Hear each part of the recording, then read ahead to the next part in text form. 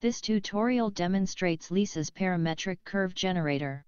In this example, a helix of line elements will be created.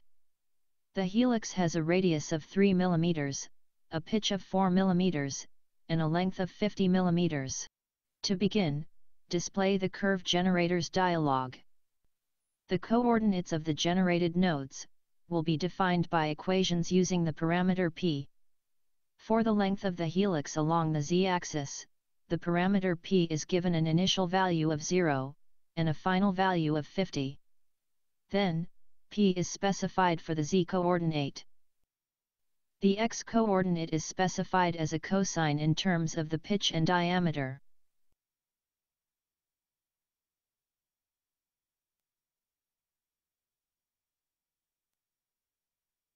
Similarly, the y-coordinate is specified as a sine in terms of the pitch and diameter.